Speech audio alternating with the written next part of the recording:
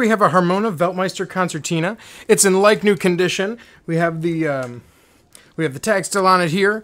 It's got this great tiger wood grain happening on there, on the sides, and it's got the real nice leather black bellows, and on the inside you have the color explosion that I think goes real well with the orangish wood.